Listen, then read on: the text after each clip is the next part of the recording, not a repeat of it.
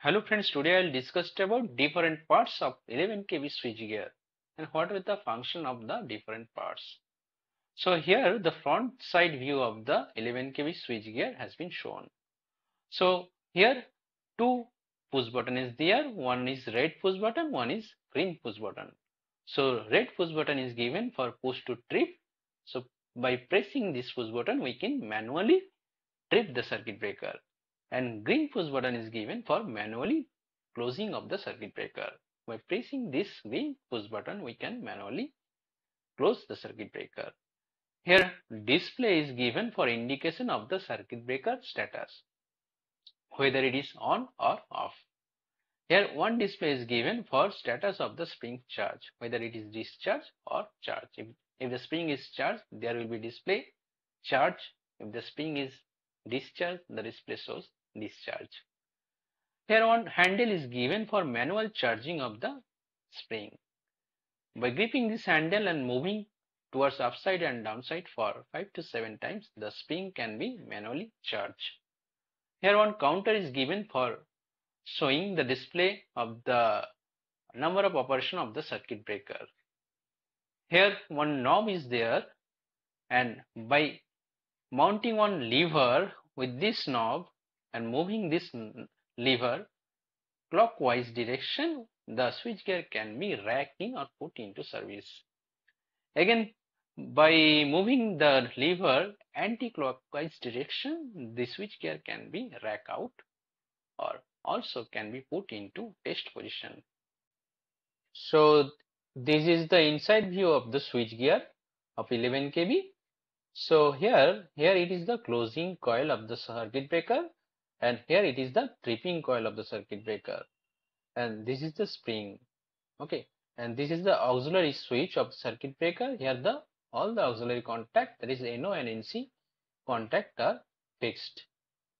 So by pressing this green push button, the breaker will be manually closed, and by pressing this red push button, the breaker can be manually tripped. These are the indication, that is on indication and off indication of the circuit breaker, and the spring charge and spring discharge indication. Okay, and this is the counter for CB operation. So if a closing pulse is given, this closing coil will energize and it will push force to the upper plate, and by means of spring mechanism the circuit breaker will be closed. Again, this is the trip coil. If trip pulse is get, the trip coil push the upper plate to make the circuit breaker off by spring mechanism. So this is the inside view of the 11 kV switchgear. So this is the back view of the 11 kV switchgear. Here the interrupter. This is the interrupter for 3 phases. This is for red, this is for yellow, and this is for blue phase.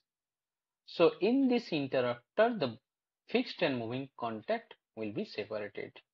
So vacuum is the media in which the circuit breaker on and off take place. So in this vacuum media, the arc quenching mechanism is done, or phenomena is happening.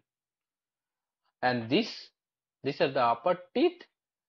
From this upper teeth, the main bus or bus is connected, and these are the lower teeth through which the feeder or the transformer cable is taken. So this is the backside view of the 11 kV switchgear. So here the nameplate details of the circuit breaker is mentioned here.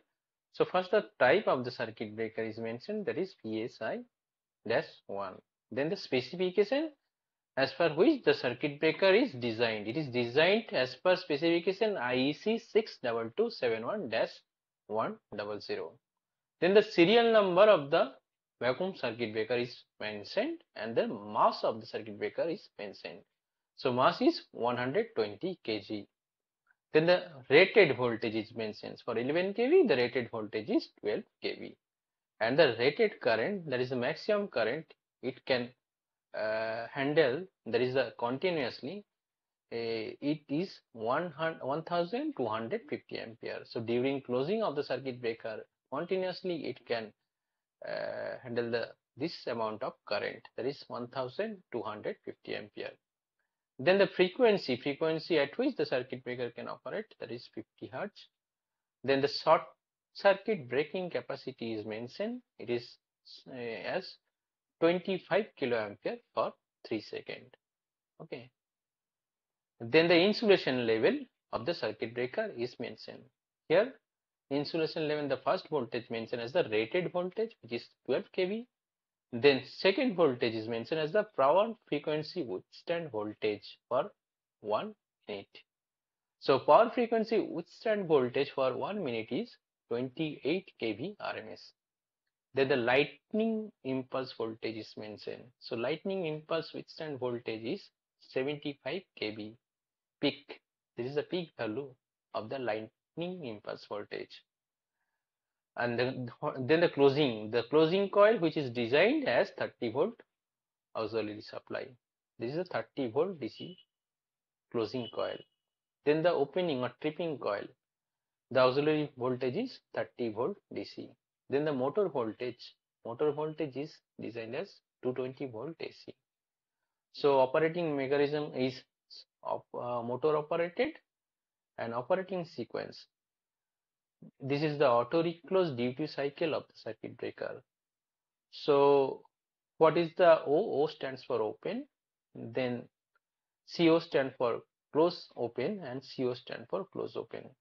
So what does it mean? The auto reclose mean if the fault is occurred, then the circuit breaker will be tripped and it will wait for 300 milliseconds, so that after 300 milliseconds the circuit breaker will be ready to for next close open cycle. So assume that the fault persists, so relay will sense this fault and send a trip signal, auto reclose signal to the circuit breaker. The circuit breaker will be closed as the fault is persist, then relay will again send a trip signal. The close open operation will be there. So again, after the close open operation, then the circuit breaker wait for 3 minutes, so that after 3 minutes the circuit breaker will ready for next close open operation. So multi-shot auto reclose is given, then after 3 minutes the circuit breaker will be closed. If the fault again persists, then the circuit breaker will be open and it will remain open until and unless it will manually closed. Then the year of manufacture is mentioned. It is mentioned as 2015 here. Then PO number and date is mentioned. This is all about the nameplate details of the circuit.